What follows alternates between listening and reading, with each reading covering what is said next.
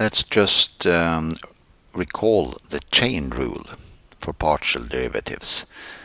If w is a function of x and y, which we call f, and x is also a function of two new variables u and v, and y is a function of u and v, then the partial derivative of w, this function, with respect to one of these new variables, namely u, is equal to the partial derivative of w with respect to x multiplied with the partial derivative of x with respect to u.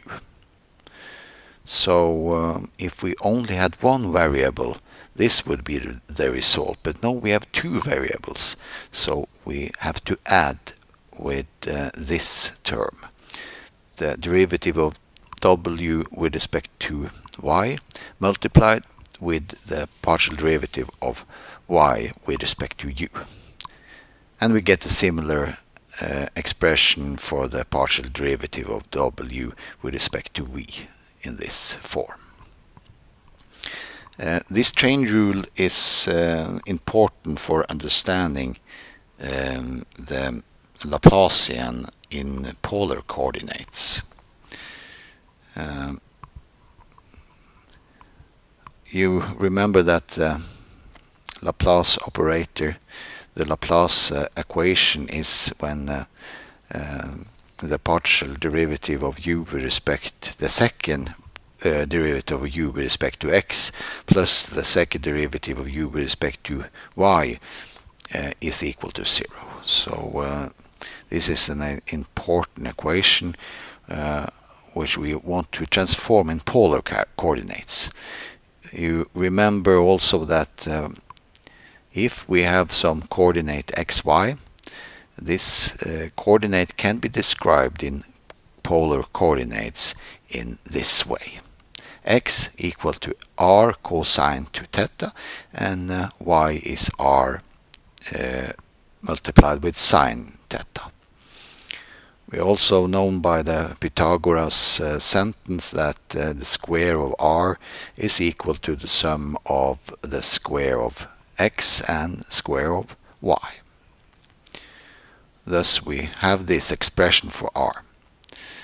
Moreover, the tangents to theta is equal to y over x. Using the chain rule 2 times,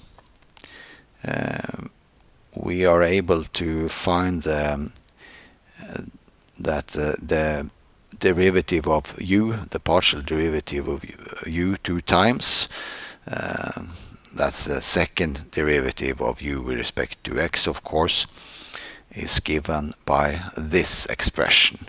And using the chain rule once more, we end up with this expression for the second derivative of u with respect to x. We now have just recalled what r, the relation between r and x and y, and the relation between theta and x and y. It's given by this. So then we get the derivative of r with respect to x easily, and the derivative of theta with respect to x by this expression. Here we have used that the derivative of arc tangents of u with respect to u is equal to 1 over 1 plus u square. This is a well-known formula. Okay, inserting these expressions into this expression, we obtain finally that uxx is given by this expression. Similarly, we can find that uyy is equal to this expression. If you are unsure about these symbols x, y, and so on, let me just recall that every time when we for example say the derivative of u with respect to x, then we abbreviate this by this u index x. And if we take the derivative of u with respect to y, then we just write uy. So now we understand what ux means and also uxx. Okay, so when we have these two expressions for uxx and uyy, we just take to add these two expressions to get the Laplacian, and then we get this expression. Thus, in other words, the square of the Laplacian is just the Laplacian of u.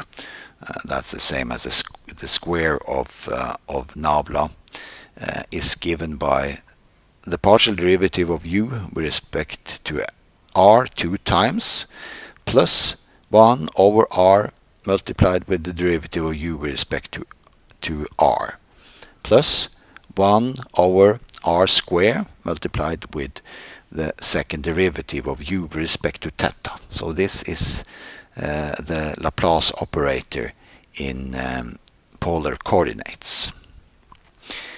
If we now add one variable, for example that we have if we have three spatial coordinates x, y, and z, so that the function u, the unknown variable u, is a function of these three coordinates, then it's really simple to see that we only have to add the second derivative of u with respect to z.